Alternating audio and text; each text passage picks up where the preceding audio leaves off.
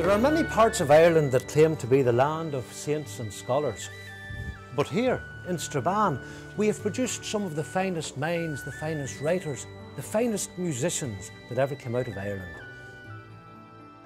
Cecil Frances Alexander was one of these people. Cecil Frances Alexander had moved to Strabane when she was 15 years of age. Her father was the steward for the Marquess of Abercorn. She was a well-read young lady, very interested in poetry, and her background was very much influenced by the Oxford movement, which tried to revitalise Christianity in the church. But Cecil Frances Alexander is best known for the poems she wrote. She published a little book of verse for children, and from that, in 1884, came such gems as "Once in Royal David's City," "There is a green field far away," and "All things bright and beautiful."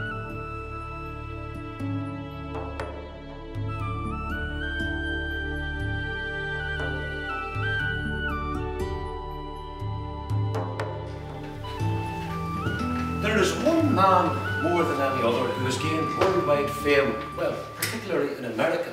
His name was John Dunlap. Now, John Dunlap was born in the mid-1740s in Meetinghouse Street in Strabane, and at the age of 10, he was sent to an uncle in Philadelphia. His uncle William was a printer, and the young Dunlap learned the printer's trade. And when his uncle retired, John Dunlap bought over the business, and he made his living from printing religious tracts and sermons. But in 1776, he gained worldwide fame. He was given the contract to print the American Declaration of Independence. On the evening of the 4th of July, 1776, Congress read their Declaration of Independence from the British. And John Hancock instructed the printer from Strabane, John Dunlap, to print the Declaration. John Dunlap printed 200 copies of this. They became known as the Dunlap broadsides. Subsequently, Dunlap joined the cavalry and fought alongside George Washington at the Battle of Trenton and the Battle of Princeton. In 1784, he established a daily newspaper, the North American and United States Gazette. Now, it wasn't the first newspaper, but it was the most successful.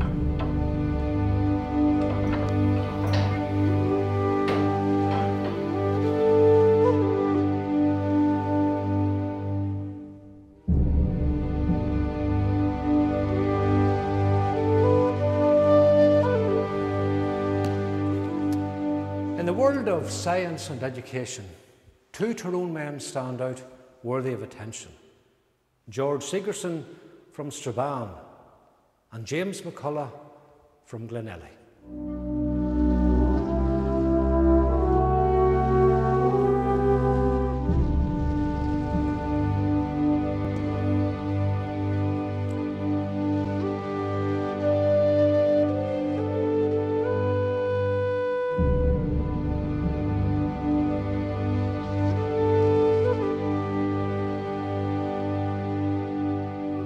James McCullagh was born in the townland of Llandahussy in Plumbridge in 1809. He was a gifted mathematician. Indeed, you could say that he was one of Europe's foremost mathematicians and physicists. Although not a lover of politics, so affected by the Irish famine, he decided to stand for election for the Dublin City University constituency in the Westminster elections. He lost. This and his own awareness of his diminishing mathematical prowess led James McCullagh to tragically take his own life in the same year. So beloved was this mathematician and scientist that his funeral procession stopped the streets of Dublin. That unassuming, generous mathematician, James McCullagh, is buried here in St Patrick's Parish Church in Upper Bodoni, Plumbridge. Now let us go and find out a little more about that other scholar, George Sigerson.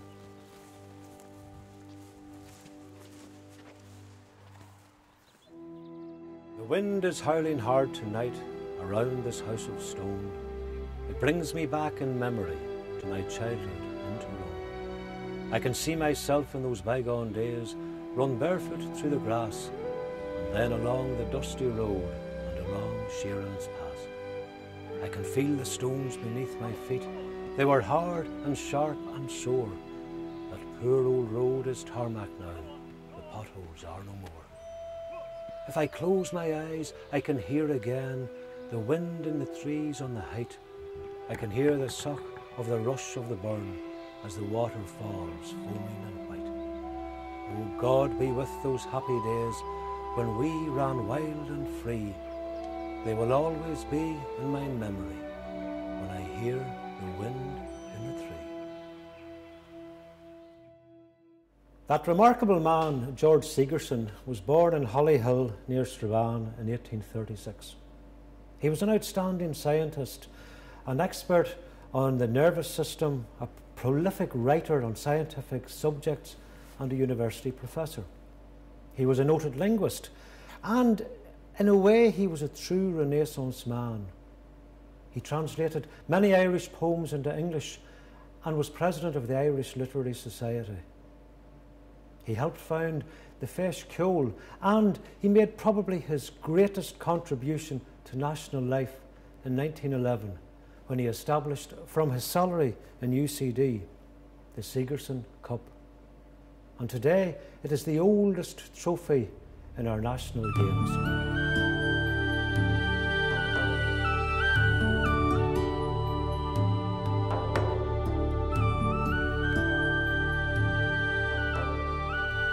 When things go wrong and will not go right, though you do the best you can, when all looks black as the hours of night, a pint of plain is your only man.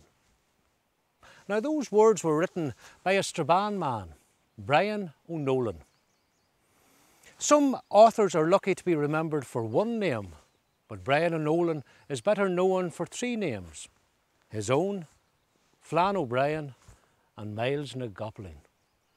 He was a child of prodigious genius who went on to study in University College in Dublin. And in 1937, he joined the civil service, and there he remained until his death in the mid-1960s. We know him better for his journalism and for the books that he wrote, three in particular: The Third Policeman, At Swim Two Birds, and The Poor Mouth. Now, The Poor Mouth was a parody of all things Irish. He creates a place, a landscape, where the Gaelic is perhaps too Gaelic, the authentic is perhaps too authentic, and the poverty is certainly too poor. Framed on a murder charge, he pens his autobiography in jail, and there he tells his story. Only a Strabane man could do that.